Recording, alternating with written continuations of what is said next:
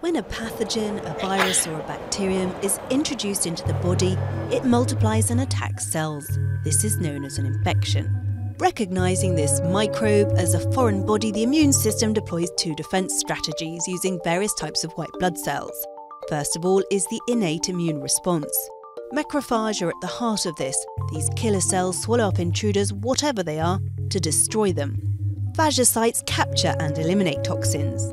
This rapid and localized reaction can stop or slow down the infection. But that's not always enough, and that's where lymphocytes come in. They're defender cells which can identify the invader thanks to its characteristic molecule, the antigen. Each lymphocyte is adapted to attack a particular virus or bacteria. As soon as it identifies the antigen, the lymphocyte multiplies. B lymphocytes have the capacity to produce vast numbers of antibodies.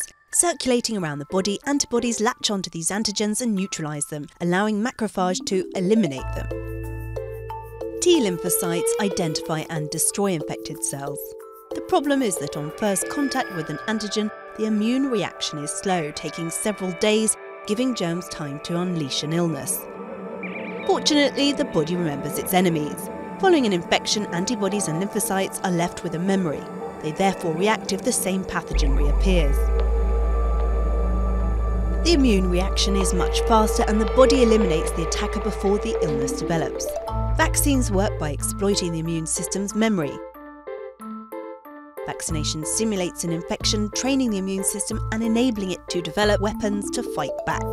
This is done by introducing a germ which is dead or inactive, or just a fragment of the germ, into the body. The vaccine triggers an immune reaction without causing the illness. The organism produces lymphocytes which memorize the invader and antibodies in preparation for any future attack. The power of these antibodies and lymphocytes tends to diminish over time, which means top-up vaccinations are sometimes necessary.